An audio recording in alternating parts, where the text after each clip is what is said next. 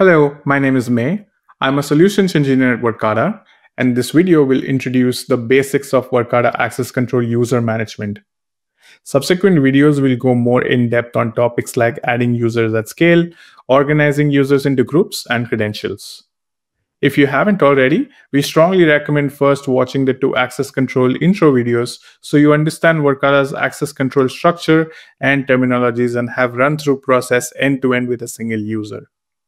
Depending on where you're at in your install process, you may or may not have already installed doors. One effective strategy, if you haven't installed the doors yet, is to get all the users and credentials into command first, which you can start right away. Click on the product menu and navigate to the access control section. Then on the left, click the access users and groups tab. Then search for yourself and click into your profile. If you're a new user, you probably don't have access events populated yet on the first screen. Click over to Profile across the top and let's run through the components of a users in Verkada Access Control. At the top, you will see your role or roles.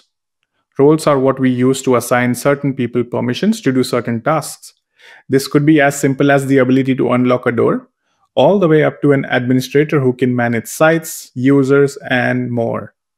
Roles are very helpful when delegating tasks to other members of your team, so we highly suggest checking out the help article linked in the description to learn more about what each role does. Next, you will see the user's start and end date, which controls when that user should start and stop having access.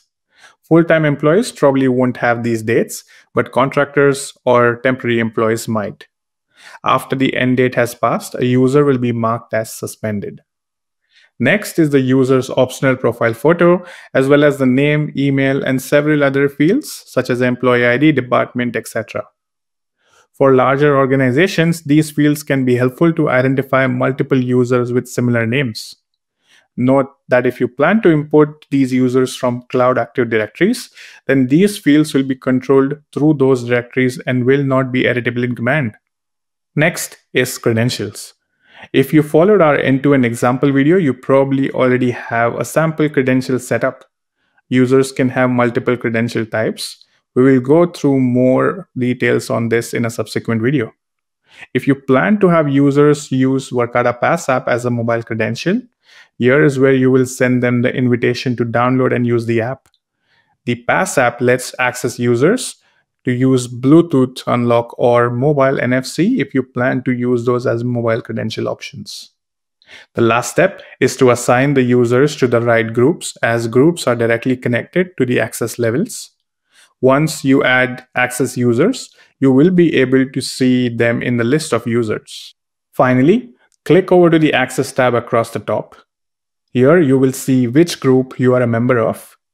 You should already be in one group if you followed the example setup video, but you will likely be added to many more as you start to fully set up your organization. That's it for this video. Thanks for watching. If you have further questions, please visit our Knowledge Center or contact our 24/7 support team.